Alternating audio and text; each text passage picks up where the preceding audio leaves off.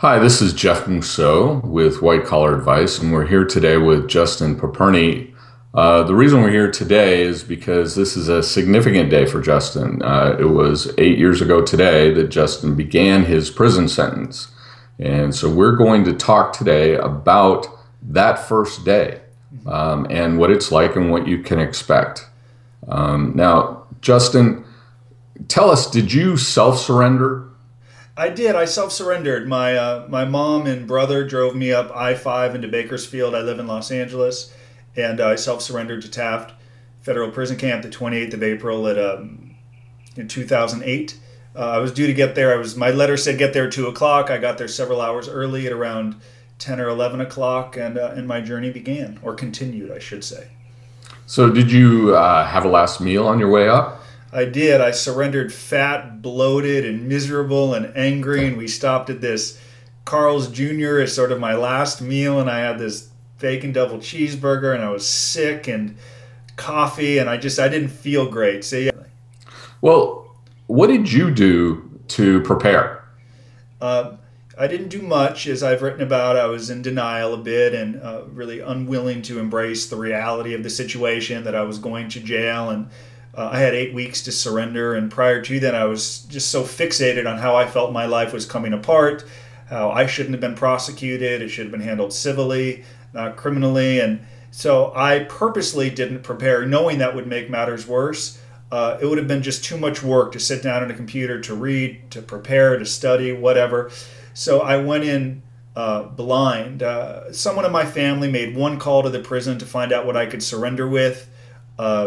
Said that I could come with shoes and a watch. So of course I went out, I bought the most expensive running watch and running shoes, thinking that I could surrender with them. But very little preparations. Did you surrender directly to the camp itself? I surrendered, good question. I surrendered to the low security prison, which is adjacent to the camp. So you to go to Taft, you go down this long dusty road, and then you drive into you see this big sign of, Taft Correctional Complex, and you go down this dirt road, and you say that you see the barbed wire, the razor coil, and a huge track. And I was thinking, like, wow, this is where I'm actually going to live. And I didn't even know, because I was so unprepared, that eventually I'd be moved over to the satellite camp. But I surrendered and was checked in and processed at the low security prison. Okay, now that's pretty standard for surrendering to a camp. You go to whatever higher facility is located adjacent to it, and that's where you surrender. Now, what was it like to leave your family at that moment? It was, in retrospect, I wish my older brother Todd would have just driven me. I didn't, again, I was still so caught up in my own mind. I didn't fully consider the impact this was having on those that loved me. So my mom and brother actually walked in with me. And as I walked in, a little in La La Land, I said, I'm here to surrender. The guard asked me for my registration number. I gave it to him. I got it at bop.gov. Yeah. And I went out to shake his hand. And he gave me this look. And he said, we don't shake hands with inmates. And I looked over at my brother, and then I remember thinking, like, wow, I'm in prison now. And I said to my brother, okay, it's time to get her out of here. I'd gone in with my wallet. I showed my ID to confirm that I was indeed Justin Matthew Paperny. But after I reached out to shake hands with the guard, and he gave me a look and said, we don't speak with inmates, it was time for my family to go. It was time for me to make my way into the world of confinement. And frankly, it wasn't until I surrendered that I began to realize the impact that I had had on my family. In my case, I was 33. I didn't have children. I was frankly excited to get to jail, as crazy as that sounds, because I had been fighting my case for so long, 3.5 years, the money, the lawyers, reputation, friends, the fallout. I was sort of like, just get me in to get this started. And I think had I had children or had been married at the time, I probably would have felt a little differently. Yeah, I mean, I am married, stayed married. I have 2 children, and driving or just backing out of the driveway and watching my 2 boys standing in the window looking at me was, is indelibly etched in my mind. Yeah, it makes me sad to think of, but It was like you said, you want to get there not because you're excited about the experience, but you just want to get that last phase over with. Can you describe for somebody who's curious what the surrender process is? What actually happens once people have left and you're now alone? Sure. So, in my mind, it was a big deal. Here I am surrendering to prison, presumably for the only time. And for the last, 3, 4 days before my surrender, I had this countdown in my mind: 96 hours, 72 hours, 24 hours. I'm going to be in prison. It's so surreal. And then when I surrendered, it was like no big deal to them. It was like no big deal to staff, nonchalantly walking by. And I'm like, hello, I'm 33. I'm in jail. Like, what's up? And for them, I now know, because they're so desensitized to it, they've seen so many of us come and go, it was like nothing. For me, it was, I don't want to say traumatic, but once I crossed over into prison boundaries, like this switch went off, and I said, I'm not really prepared, but I'm going to work hard. This is going to be an opportunity of a lifetime. And I remember telling myself, as I was going through the orientation or the admission process, they're asking about my state of mind, any health issues. I remember telling myself, I no longer wanted to be a contradiction. I don't want to get philosophical here, but for so long I had made promises to my family and friends about, I'm going to lose the weight and I'm going to be great, and this, I'm going to, just all these promises. And I was like, I never did it, right? I was like 30, 40 pounds heavier when I surrendered, and they loved me, but I'm not sure they believed me. So even on that first day in prison, in fact, even for like 90 minutes, I waited before I went through this orientation, 90 minutes in a holding cell. Like, all right, I started doing some push-ups, and I'm like, Wow. 10 push-ups, 20 push-ups. I hadn't done them for years. So even that first couple of hours, I began to get some confidence, like this will be the opportunity of a lifetime. And I began to change my mindset. So when I went through the orientation, I embraced it. When I waited for 2 hours and I did a strip search and I had to squat and cough, I wasn't mad like, oh, this is degrading or dehumanizing. I was like, you know what, it's part of the journey. Someday this is going to be behind me. Let's just get through it, keep your mouth shut, and move on. And that switch really happened for me as my family drove away and as I made my way deeper into that first day of prison. You mentioned you were strip searched. That's kind of a insulting, dehumanizing thing, but I'm sure you had the same feeling that I did, that I can't believe I'm looking at another human being who has to do this for a job. I wasn't that I was more thinking that I was actually glad that I was there. I tried to stay really positive. I said, this might be the only time I do this, and I had already gotten over a little bit of the frustration. I did surrender with shoes and a watch, and because I was under the impression that I could bring it, and they very quickly and quietly took it away, and I felt to a degree like I'd been a little exploited. I wrote in my book, I said I felt like I'd been artfully robbed of my shoes. It's like, I don't know, where is it? Is it like in the correctional officers union or something? Where did they go? But I'm like, I suddenly was like, it's all good. I had a few $100s. They immediately put on my books. I was in. I knew I was going to be. I was just anxious to get to the camp. How did you physically get to the camp from where you surrendered, and what was the logistics there? So I was only in handcuffs once throughout this whole ordeal. When I went through the yard of the low and I made my way to another building, I guess I was in handcuffs for my own protection. Made my way to another building, went through a final sort of orientation process, questions, a little bit about my mental, state of mind, emotional, any injuries or physical conditions. So I filled out some forms. So after I went through this 2 or 3 hour orientation, much of which was waiting in a holding cell, I was driven in a van from the low security prison over to the camp and was taken into good old camp control, which is like the hub of the compound. Right behind it is the visitation room that's also used as an education room. So after about 3 hours, around 1:30, 2 o'clock-ish, I was over at the minimum security camp and was in awe of what I saw. What were you given by the BOP in terms of clothes, toiletries, anything like that, bedding? Sure. So all of my clothes were taken, and I was given, prison garbs with, if that's the right word, garbs, the pair of red or blues, Vans, canvas slip-on type shoes.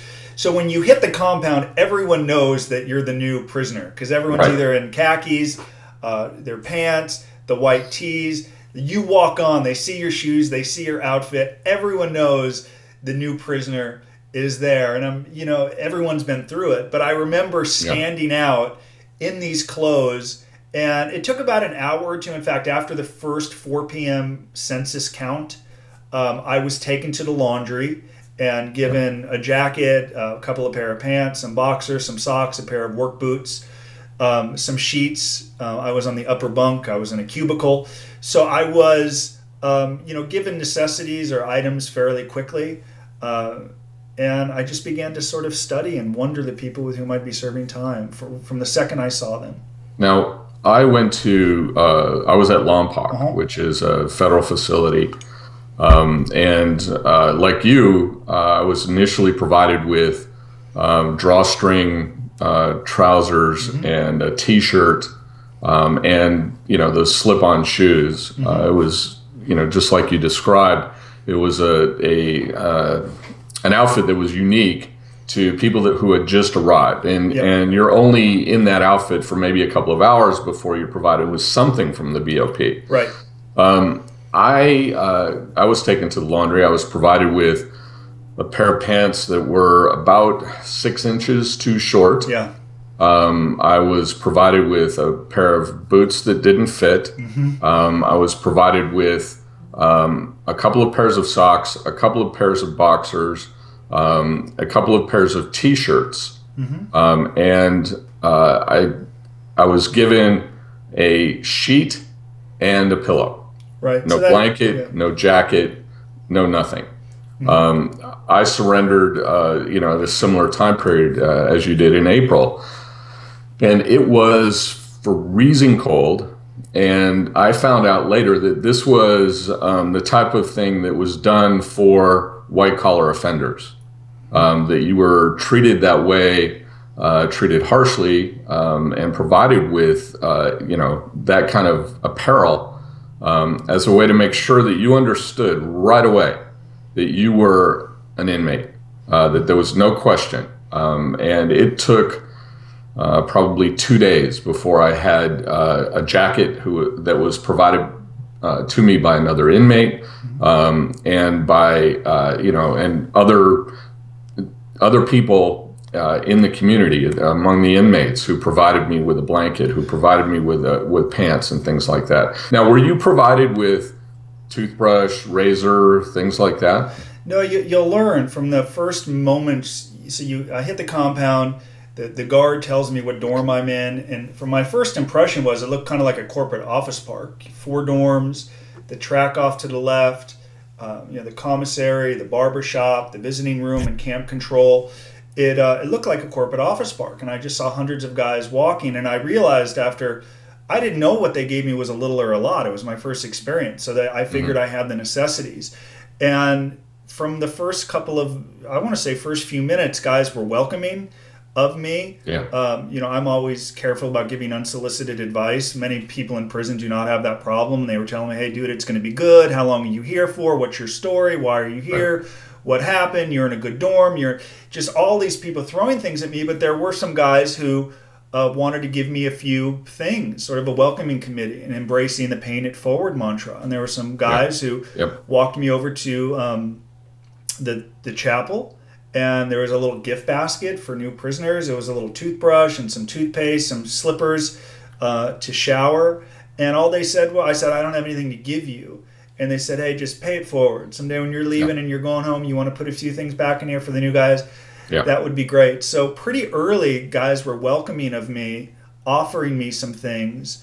And I was very appreciative of that. And I'll never forget the kindness. And indeed, towards the end of my journey, I repaid it in a way that others had paid it forward to me. What was your first impression for people that are heading in of things like the facilities, the eating facilities, the bunk, the shower, the toilet, and things like sounds and smells? Sure. Can you give somebody an idea? My first impression was the community was much smaller than I thought. Right, it really is indeed like a community or a satellite type process. It's very small, and I liked how close I was to everything. I could see the library and the track. So my first impression was it's really a close-knit community and group, and I saw hundreds of guys walking. There were 500 guys at Taft camp. My impression when I walked in the dorm was I was pleasantly surprised. I liked the cubicles. I was fortunate, I think, to be at Taft that has cubicles rather than pods. Or I know at Lompoc you were in a big, huge room and you had very little separation. So I Right. liked that I had some privacy in the cubicle. I thought the bathrooms were cleaner than I had expected. I was a little curious why I saw some guys were taking showers like lining up on one row, and I didn't understand some of the prison rules and until later on in my journey. But I did a lot of studying and watching. But my overall impression was it looked like a corporate office park. It was much better than I had envisioned. Some of the whistling and the noises and the smells and things, there was some impolite activity, but it was all good. I didn't really care all that much. It was Yeah. better than I had expected. Can you tell us, do you remember your first meal? I remember my first meal that evening. They were serving hamburgers, and I was not that hungry because of my last meal. But I remember waiting in line. I still had my prison uniform on, and some guys were welcoming of me and just giving me advice and a lot of questions how long I was there for. I was kind of obsessed with how long people were there for or what their crimes were and what their situation was. I was almost fascinated with it. And even that first day, I was a little Jekyll and Hyde. I'd ask questions of people and want to learn. Then a few minutes later, I was like, I should keep my mouth shut. I should study more than I should talk. I should understand my environment. Then a few minutes later, I'd be conversing with someone. From that first day, a little Jekyll and Hyde, a little moody. And I did that because it was a long wait to get into the chow hall that first night. And sometimes they let the dorms out one by one. I guess that night they opened up all 4 dorms at once. So there was this crazy line. So there I am standing there as the new prisoner, still full from my last meal, nervous in this new environment, waiting to go in. And it was a buffet type approach. And there were hamburgers and some sort of watered down vegetables and cake, which I didn't eat. And I grabbed it and I sat down and noticed there were some sections that ate together. The African Americans were sitting together, Hispanics were sitting together, and others were, scattered throughout the whole, chow hall. And I had that first meal and sat with a few guys and was fairly quiet, did a lot of listening. It was done about 6 o'clock, and then I worked my way to the library for a few minutes, was impressed by the selection of books, and I wrote my first letter home to let them know that I was there. Safely, and I'd set a goal of getting my first letter in the mail that day. It's so important for a new inmate, and that is the counts. Did you know about it, and were the other inmates helpful? I'll tell you, I learned about the counts from someone who turned out to be a very close friend of mine, a gentleman named Andrew Olchek, who unfortunately passed away in prison. He was a white-collar offender. We had the same judge, Judge Wilson. Andrew was serving, I think, a 6-year prison term. And Andrew had called me aside and said, hey, this can be an incredible experience for you. And I run. If you want to get into running, I'm looking for a partner. My routine is pretty strict. And I was like, I'd love to run. I haven't run since I was a baseball player in college. I'm out of shape. This is a great opportunity for me. So that was probably around 2:30 that first day. And it was Andrew that told me, hey, there's a 4 p.m. census count every day, and they happen at 10:30, and they're going to close the compound and make sure that you're in the cubicle, as it's called, before that happens, and they're going to count and don't talk and don't leave until they clear the count. And I was like, hey, I can totally do that. And then about 45 minutes later, I actually heard for the first time, attention campers, the compound is now closed. Report back to your designated housing unit. And I'm like, wow, I'm about to be counted in federal prison for the first time, and it was surreal. So Andrew gave me that advice. He also told me, by the way, to be insouciant, which was the first big word I learned in federal prison. For those who don't know what it means, I didn't know either. I had to go to the library and look it up. But insouciant is a good way to serve your time through prison and beyond. I wish I had been more insouciant, as crazy as that word sounds. He shared that word with me. I looked it up, and I tried my best to be. Well, I hope that the people watching this will do the same and look up insouciant so they have an understanding of what you're talking about now. So, Justin, before we wrap up, your first day, very important. It sets the stage in a lot of ways for the rest of your time. And was there anything else that you wanted to add about anything that happened to you on that first day that really set the stage for you? Sure. Well, after you get through the orientation, which getting through the orientation, getting to the camp, eating, seeing the surroundings, you begin to get adjusted. I regretted some of the conversations I had early on. I've talked about that in some of my other work. But I knew that from that first day that it could be a productive experience or it could be an awful experience. And I had some breaks. Even though I didn't prepare, some people began to give me advice and they wanted to help me, and I accepted the right advice. So I'd be remiss if I didn't mention the gentleman who had the greatest influence throughout my journey, who of course is Michael Santos. And from that first day, he came up to me and said, "Hey bud, what are you doing? What was your background?" I said, "I'm a broker." And from that first day, Michael took me under his wing and began to give me some advice. And from our very first conversation with Michael, I said, "Dude, it's just so overwhelming all I have to do. I'm in jail, separated from my family, I'm broke, I've lost my licenses, my reputation is destroyed, I'm fat. Like, how do you rebuild, man? Like, how do you do it?" I'm telling you, Geoff, from that first day, from that first conversation, I think, Michael's a writer and an interviewer, so he has the ability to elicit information. I said, it's just so overwhelming all that I have to do. And what changed my life and what changed that first day in prison is when Michael Santos said to me, "Hey bud, slow and steady wins the race. Are you familiar with tortoise and the hare?" And I'm like, I got all check giving me words like insouciant that I don't understand, and how I have Santos telling me to read Aesop's fables about tortoise and the hare. But the point was, and what he ingrained in me that first day, and what I did every day from that first day in prison to the second day and beyond, was make some progress every day. From that first night, I began to jog around the track despite the boots. And I couldn't lose 40 pounds in one night, but I could run a couple of miles. I couldn't write a book in one night, but I could write a letter home that day. I had done so much to hurt my family. I made my first call home that night. And I said, "Mom, I love you. I made some bad decisions. I'm here. I'm safe. It's going to be an incredible opportunity. Just watch." So I embraced the slow and steady wins the race from that very first day. And I didn't repair my reputation in one day or write a book or lose weight or reconnect with my family.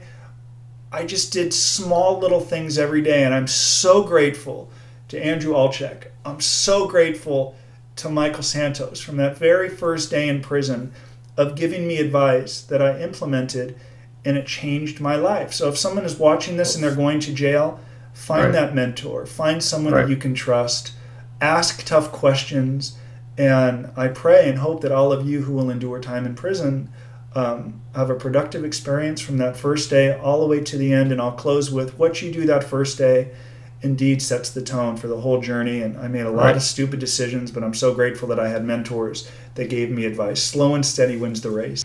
Justin, thank you for sharing. Thanks, Bud, very much. I appreciate you suggesting we do this interview on my eight-year anniversary of going to jail. Thanks very much.